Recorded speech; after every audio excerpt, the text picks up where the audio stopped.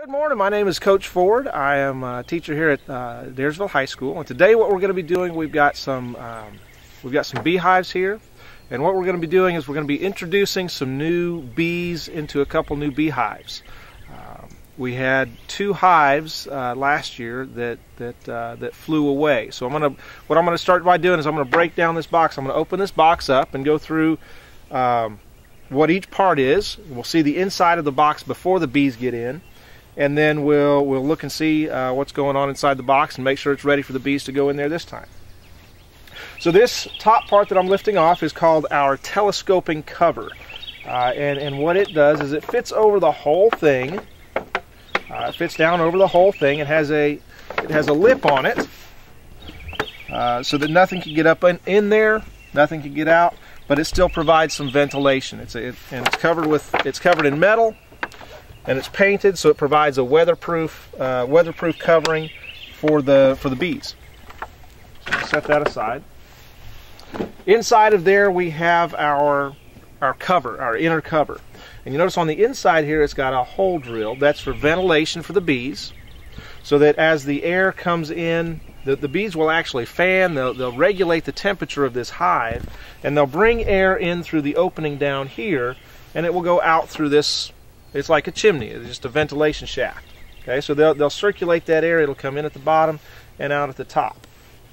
It's also got a little bit of an area where the bees can come up in here, walk around. It's got enough. It's what we call bee space. It's got a little lip on there so that the bees can get up and walk around on top of here if they want to. We'll take that off, and it's the same on the inside. It's got that little lip on the inside, just enough for bees to walk around comfortably in there. You can see they've tried to make some comb up here. Okay, they put some wax up on the top. So I'm going to set that aside, and inside the box we will generally have it full of these frames. These frames are where the bees live. We start out with a foundation. We put the foundation in there, and it's a wax foundation with some wires running through it. And the shape of the shape of the comb is stamped right into that foundation. And what the bees will do is they'll produce their own wax, and they'll start making the comb. They'll start building the comb out on there until it looks something like this. Once it looks like this, they will either lay their eggs in there, or they will start filling it with honey, depending on where in the box it is. The lower in the box, the more towards the center, they're going to start putting their eggs in there and start raising the young bees and covering that. So this hive left, and we can see some evidence of why they left on this one. This is what a good comb should look like right there without that. That's what a good comb should look like. Nice and clean, nice and full, built out. When we flip it over on the other side, we see that it's been chewed up, and there's lines through it, and we can actually see one of the invaders living in there right there. Okay, so what's happened with this one is that this hive was invaded by some predators. So that's why the bees wound up leaving. We can see evidence that what we call a powder moth was in here, and it has eaten through. The larva has eaten through, and the larva is now right here. I'm going to pull that one out right there. So there's a cocoon of that larva right there. Let's see if I can open that up.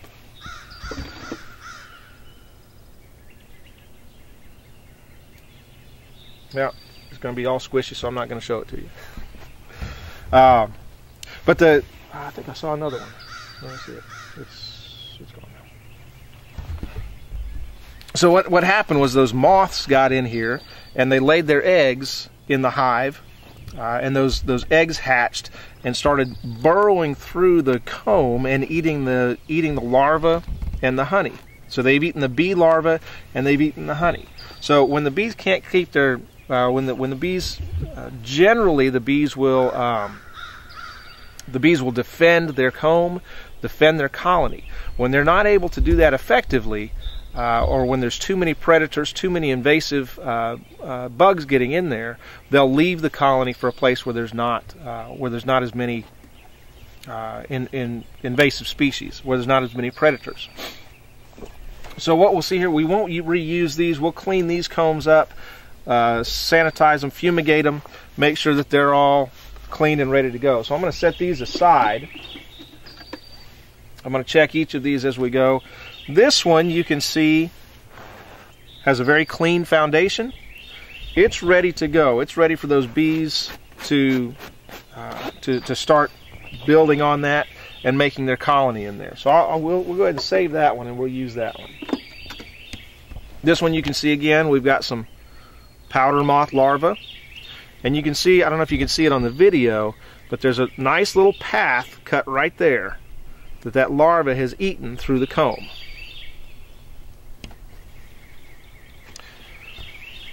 All right, here's some more evidence. This is not, that's not a honeybee. That's a yellow jacket. So what's happened is not only did the powder moths get in, you can see evidence on this one of quite a battle. You've got carcasses of yellow jackets and pieces of yellow jackets all over the place here. So the yellow jackets came in and invaded this comb, invaded this colony, and there was quite a battle with the yellow jackets. But it looks like between the yellow jackets and the powder moths, the bees decided that this was not a suitable location for them and have left. So we'll on these next colonies that we install in here, we'll make sure that we're nice and clean, that we give them a fresh start, and then we'll do some preventative maintenance as far as helping them to keep the predators out.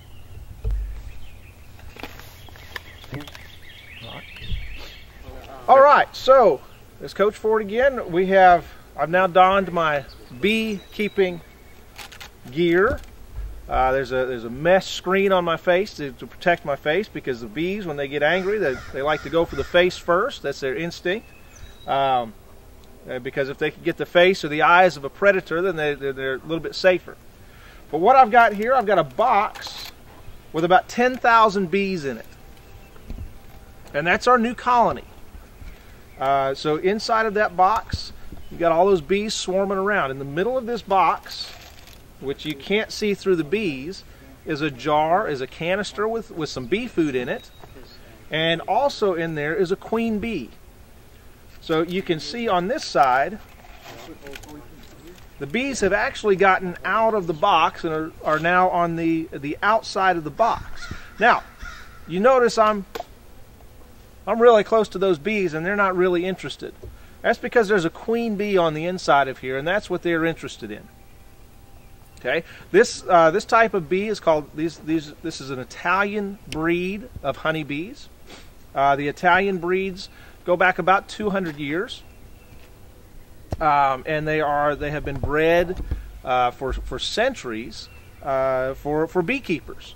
There are several different breeds of bees. These did not come from Italy. These came from Bill's Bee Farm down in Cartersville, Georgia. So they are local. They're raised locally. It's a local queen. They know the flowers around here. They're used to the climate, so they should do very well in this climate. But these are an Italian breed. They produce very good honey, and they're very docile. They're very tame. You may have heard of some of the Africanized honeybees that are coming over that attack people. These don't do that. These are Italian. They're very docile. Look at that. I can pet this one right here, and he's just sitting there, or she is just sitting there. All of these bees should be females. All of these bees should be females. Once we get them in the box, they'll start producing male bees. The queen will start producing male bees, but all of these bees right now should be females. And I can pet that little bee right there. She's not stinging me. She's very interested in the queen that's inside of there. The male bees are called drones, and then the rest are females. The male bees have one purpose, and that's to help the queen make more bees. So are y'all ready over there? Just about. All right. So these guys, I'm going to put this box down, and we're going to look at these guys in back of me. We'll see the can in there of food, and we're going to watch them pull the queen out, and then we'll look at how to install the queen first.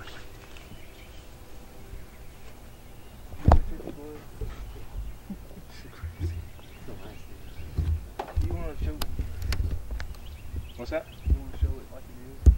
Yeah. So, yes, so there's your queen on that strap, right? Yep. All right, so inside of here, you can see there's a can of bee food in there. We're going to pull that can out. And as we pull that can out, we're also going to pull the queen out. Are you going to hold that?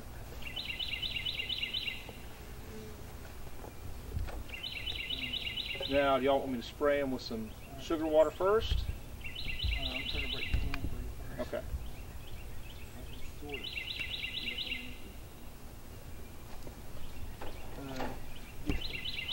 Spray them? Yes. All right, so what I'm going to do now, I'm going to spray these bees that are inside of here with a little bit of sugar water. They'll start cleaning that sugar water off the other bees, and it'll be like a good Thanksgiving meal for them, which slows them down, makes them a little bit lethargic. Let's open it up here.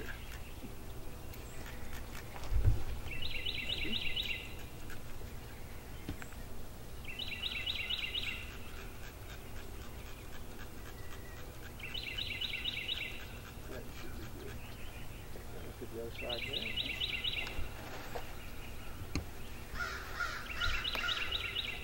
Oh yeah, they've already calmed down a little bit. They like that.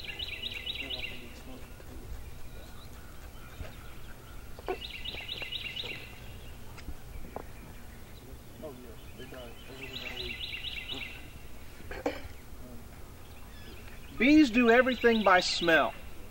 So a lot of times what we'll do to confuse their communication and prevent an attack is we'll puff some smoke into them.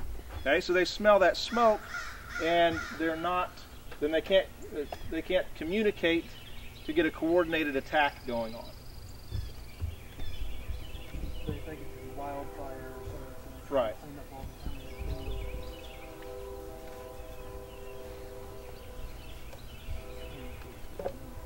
Here, you pull it up.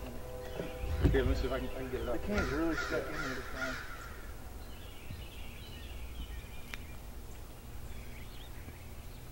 Alright, good. I got the feet. And they'll start flying. So as soon as we pull this can out, they should start.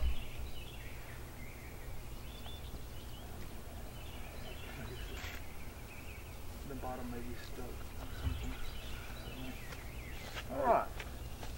So there we go. And we're actually going to reuse this can. We're going to set it over here just off to the side. They've still got some food in there. So we're going to set that off to the side and hopefully not bump it too much. Okay. Alright, so now we've got the queen in here.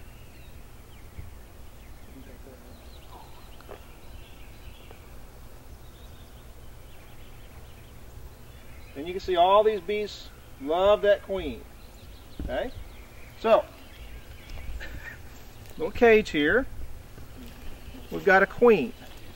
And it's plugged up on one end with what we call candy. It's basically just sugar. And you can see these bees nice around the edge here, but inside of that cage we've got one very large bee, which is the queen. And then she's got about 3 what we call attendants. So they're going to help feed her. They're going to help keep her safe. They're going to protect her. They're sort of the royal entourage of that queen. And you can see these other bees, they're not interested in me. They're interested in that queen. So what we're going to do, because we want these bees to stay in this hive, we're going to put that queen up on some of the foundation of this hive. And we're actually, this box is designed to allow the queen to eat her way out or the others to eat their way in. Once they have gotten used to this queen's smell and accepted her as their queen, they'll do everything to protect her. Until they accept her as their queen, until they accept her smell and her scent, they're going to treat her as an invader and try to kill her. So she's got to stay in that box for a little while, until they accept her as their queen. They get her scent on them and start accepting her as the leader of their colony. Once they do that, we'll be able to open this up and let that queen out, and she'll start laying her eggs. But she's got enough food in there to keep her going for quite some time, 3 or 4 days, easily up to about 2 weeks. But we won't. It'll usually take about 2 to 3 days for the colony to accept her, and then we'll be able to open that up and let her out into the colony.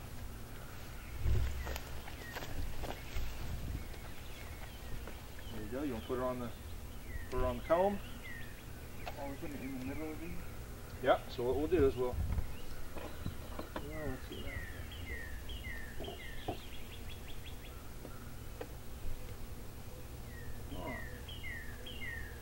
So what I'm going to do, I'm going to take this comb and I'm going to put this queen.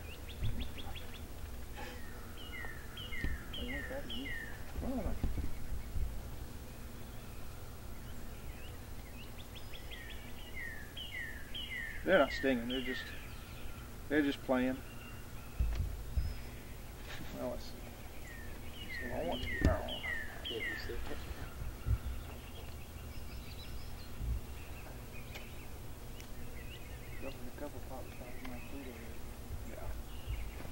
So what I'm going to do is I'm going to attach this queen right to this comb, and I'm going to set this comb right in here.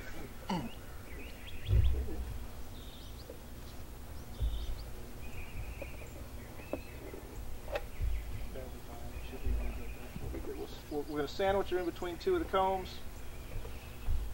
Okay? And then what we'll do is we'll just take that box and set it right down in there, and they will follow just like they were holding on to that queen earlier. They're going to stay with that queen smell. You got enough room? Let me move over.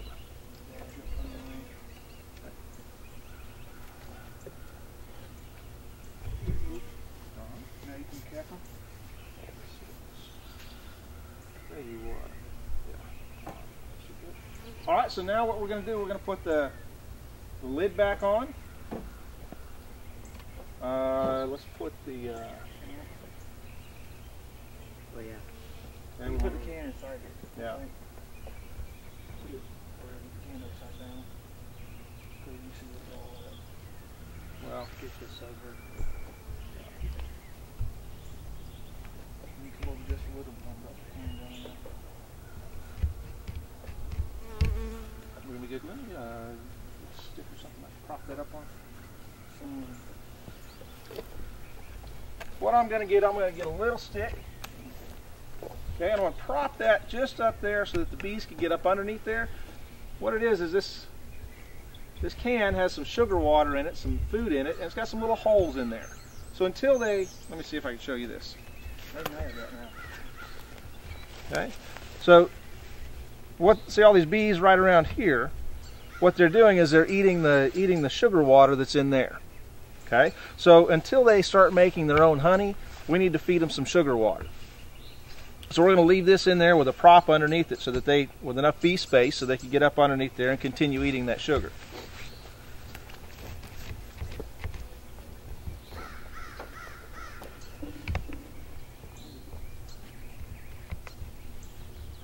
All right, so now they can get to the sugar, they can get to the queen. So we're going to close this up now and keep them in there.